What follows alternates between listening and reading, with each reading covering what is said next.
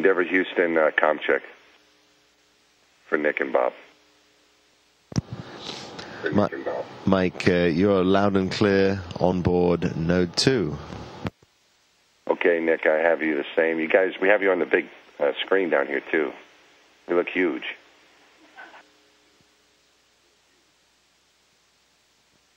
We are.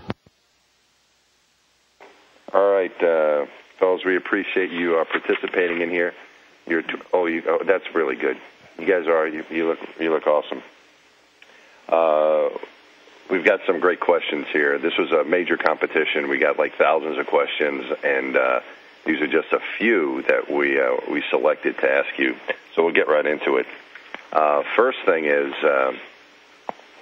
question is about the sounds and smells in space. Can you describe how the various parts of the shuttle or the ISS, how they smell, and some of the sounds that you hear that might describe the environment for your followers?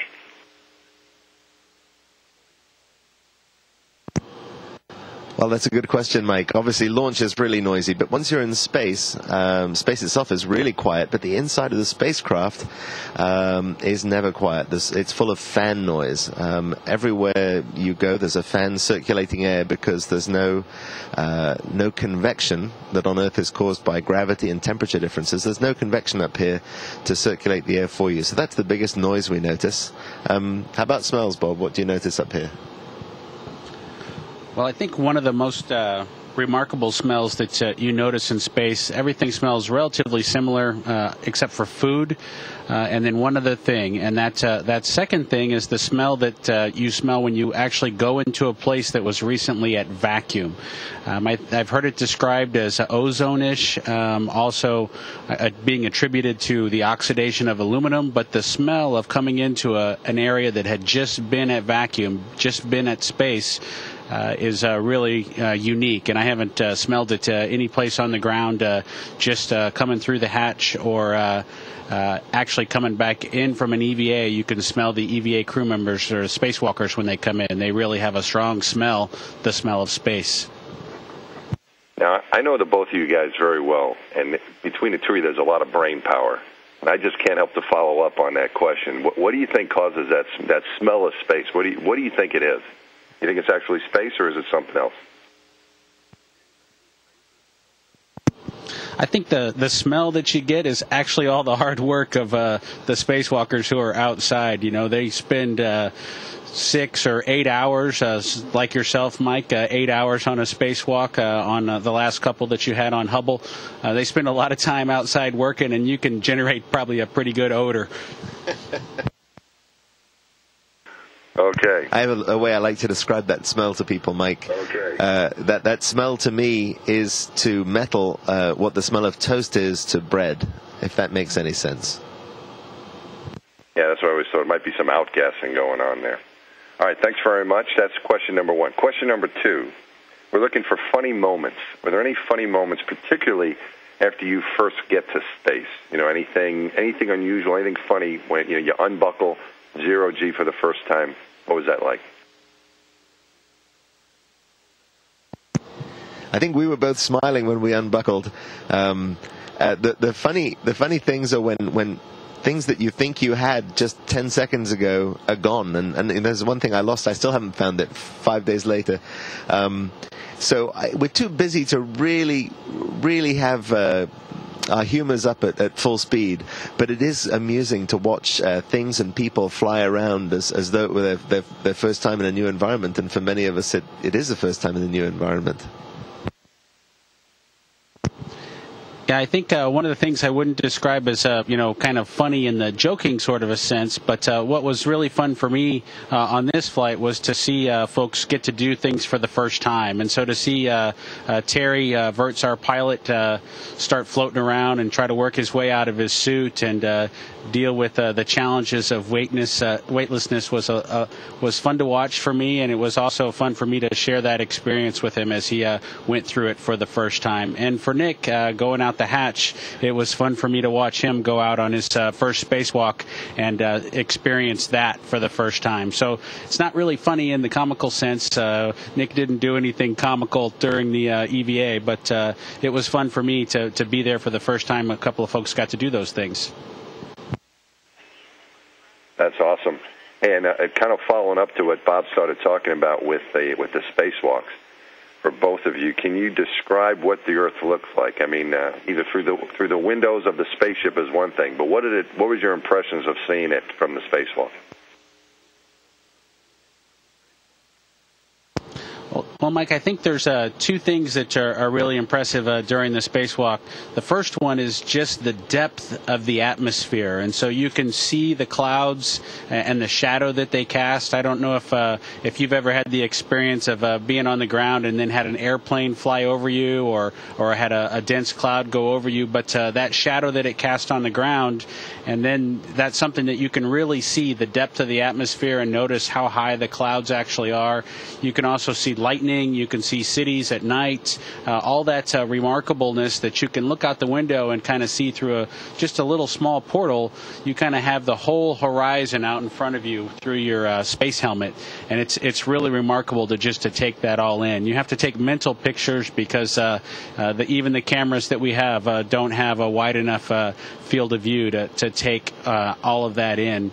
And the other remarkable part of going out for the spacewalks is again just thinking about all the people who come together to make it all possible. And so it takes a giant team on the ground to get us into space and to make it all happen. I know you had a great support team on your previous flights, and we've had a huge support team. And just to know all those people are rewarded and excited by how things are going during the spacewalk is also a pretty neat thing.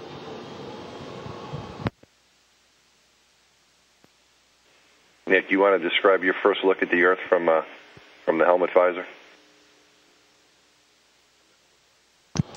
It's really hard to describe, Mike. I'll try. We went out of the hatch in the dark, so I couldn't see anything at first except the underside of Space Station and Endeavour, which were lit in floodlights. And that was beautiful enough. We got working, and at some point in that, I think Steve warned us that our first sunrise was coming up, and I looked towards the horizon, and there was this beautiful blue glow coming towards us. And there isn't much time to watch it, but the once or twice I could watch it during the spacewalk yesterday, it was just amazing. The view is panoramic, as Bob said. In the helmet you can see so much more than you can through shuttle windows, because you can see almost 180 degrees field of view. But the blue spreads across the horizon and towards you, and then turns orange and red, and the sun pokes up, and the space station is bathed in a brilliant light. It all happens extremely quickly, and of course it happens 16 times a day, and it's a really stunning sight from anywhere up here, but especially from the inside of a spacesuit. Nice job. It's hard to describe it, but you guys did really well. And following up, we have another question related to what you see during a spacewalk. Did you notice any stars while you were spacewalking?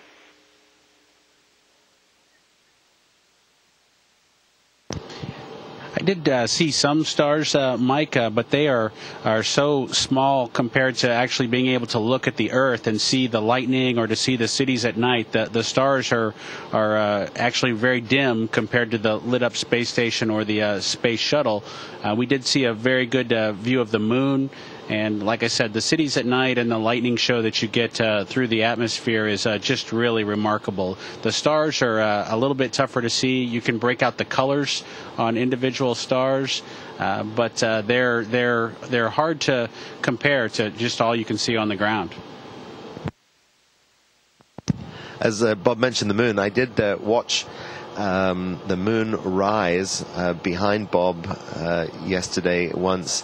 It came up through the atmosphere. I wasn't sure what I was seeing, but it literally rose through the atmosphere. So it was a white moon behind a blue haze. And then all of a sudden it was up in the clear black of space, and I could tell that it really was the moon I'd been looking at. That was really a remarkable thing to see. But I didn't see any stars yesterday. I'll look for them tomorrow. Those great descriptions of what you guys saw out there. You know, it's just an incredible experience, and appreciate you sharing that with us. And like you said, you got a couple more opportunities to make some more memories. So Great job on your first EVA, and good luck on the next couple we'll be watching. Onto a slightly different topic now. How are you sleeping? How are your sleep patterns up there, and how are your dreams affected by being in space?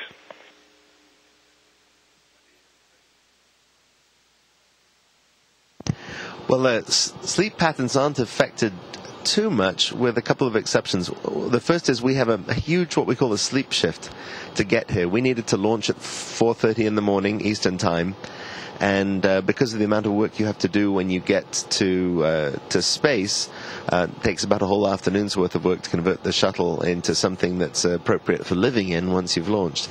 We needed to make that just after our lunchtime. So we were sleep shifted by about 9 or 10 hours to achieve that. And that took us a week or two really to get comfortable with that huge sleep shift. And we're still roughly on that sleep cycle, sleeping when people in North America are awake, and we're awake when they're asleep. But up here on station, now that we've adapted to that sleep schedule, we're more or less sleeping normally. There just isn't as much time for it as we'd like. For us, Mike, it was like making a trip to Tokyo right before we launched. And we did about 3 days before the launch. We did the equivalent of transferring to almost Tokyo time, Tokyo, Japan. And going through that is going to happen on the other end when we come back. So I'm sure we'll not only be tired from the mission, but we'll be tired from those two big sleep shifts, as Nick described, when we get back. Well, you have plenty of time to catch up when you get back to Earth. Another question now comes from the Los Famosos, and I'm probably mispronouncing that, sixth graders at the Sherman Middle School in Madison, Wisconsin. So this comes from a bunch of sixth graders, so be prepared. They want to know, what do you weigh in space?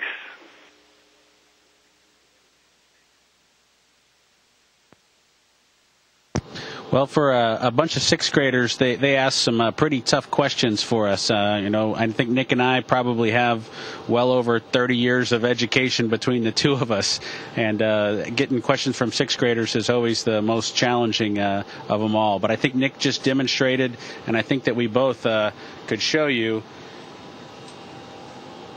that we don't weigh much of anything while we're up here.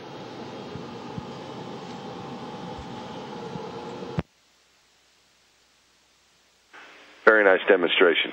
But the sixth graders will probably be interested to hear, Mike, that although you don't weigh anything, you still have mass, you still have inertia. So if you start something moving, like if I take Bob and I move him towards the camera and it takes me a second to speed him up, I have to take that same second to slow him down, because he is massive, and just as we all are, he'll keep moving in one direction as long as there's no force acting on him. So there's really some interesting physics to observe up here, not just the weight but also the mass. Thanks, Bob. Well done, boys. Moving on to a different topic. Your meals. We have this. This comes from Chef Casey Wilson, and he or she asks, the chef asks, what your meals consist of, and is there anything specific that you asked to bring up that you're eating that's maybe a little bit different?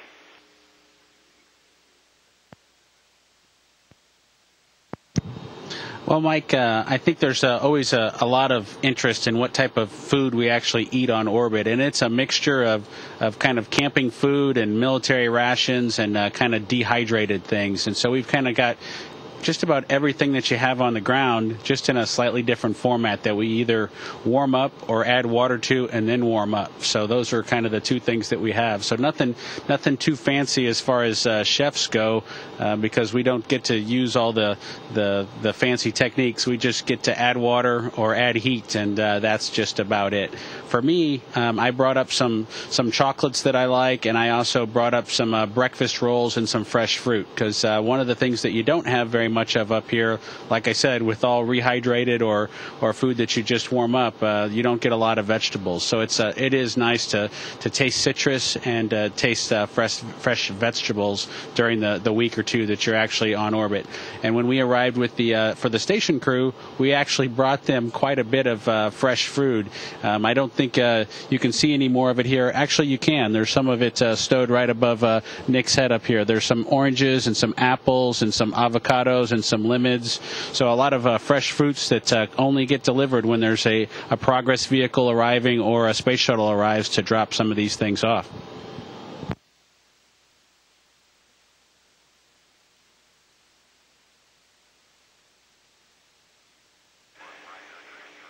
Okay, next question comes from Piotrus007, and they want to know, how long do you prepare for your flight? How long do you guys prepare for your space flight?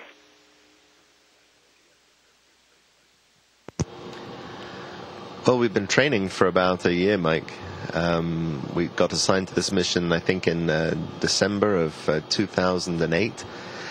So we trained for just over a year before we launched.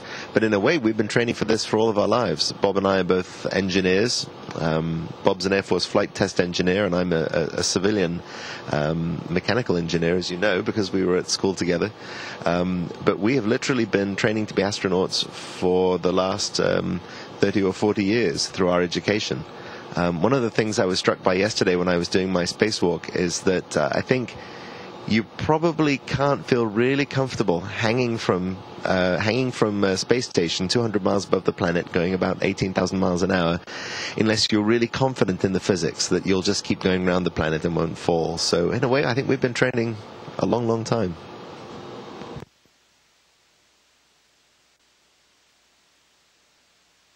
Yeah, all that education that you guys have between you comes in handy.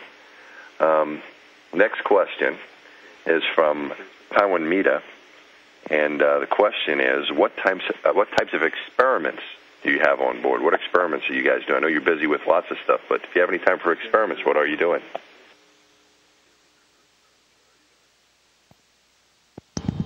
Well, Mike, we do have a couple of experiments with us, and most of them are biological in nature, really, as far as our flight goes. The space station is doing quite a bit of additional work. This is an assembly mission to the space station, and so we're primarily focused on that. But the experiments that we do have, we have one which is a experiment to actually control viruses, and so we have they're in a contained vessel, and we cycle them through their process, trying to activate them and then deactivate them inside their canister to understand what the effects gravity has on those viruses. We also fly a big freezer. It's called a glacier, and it keeps biological samples really cold and also allows us to transfer new science materials either to the station or back down from the station. And so just the day that we arrived, I opened up that freezer and exchanged some samples that Jeff Williams, the commander of the space station right now, had on board, and swapped those out. And I know there'll be a large number of blood samples and other samples from the crews that have been on orbit to make sure that they've been healthy and understand the effects of gravity on their health during their 6-month stay on the space station.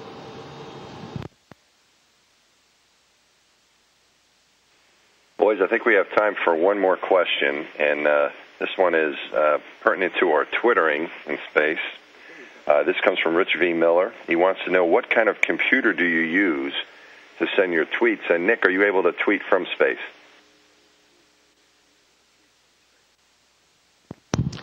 As you know, Mike, I was tweeting every day before we launched, and unfortunately I haven't had enough time to do much tweeting from up here, although I will send another one out today. When I send a tweet, I have to email it to a colleague on the ground who's agreed to post it for me. But when the folks on the space station here send a tweet, they're able to do it directly via a live computer link with a machine down in mission control. So they're actually able to directly, if somewhat slowly, post their own tweets. And that's something that TJ Creamer, the ISS flight engineer up here now, has just set up with help from colleagues on the ground. So that's a very exciting development for the tweeting community. Well, we know you're you're busy, Nick, and anything you can send down, I know the folks would be interested in reading eventually. And we're out of time, actually, and I know you guys are busy and have something else to do. It's been a real honor for me to work as your Capcom and to talk to you this evening. It's been a real blast, and you guys look great, and you're doing a great job, and we're all proud of everything you guys are doing. Anything you want to say to wrap up? You want to say hi to anybody, or thank anyone, or what do you got? Closing thoughts for us. Gosh, we're going to thank everybody, but we won't thank everybody. It's a bit like an Oscar speech if you do that. I guess we'd like to thank the people who got us here, our trainers in Houston, and the people at the Neutral Buoyancy Lab who make the underwater training possible, and our flight control team on the ground. Those are the really important groups to thank. I'd like to thank my family, too, for putting up with my, what should we call it, business travel, which can be demanding. And Nick covered the folks that have got us to this point and also been supporting us while we're here on orbit. I'd also like to thank my family and my wife, Megan, who's also a Capcom for some other missions and flew with you, Mike, back to the Space Telescope a little while back. So I'd like to thank her specifically as well. All right, guys, great job. This concludes the event. Good luck with the rest of the mission. We'll be talking with you and looking forward to seeing you on the ground here in about a week's time. Thanks, Mike.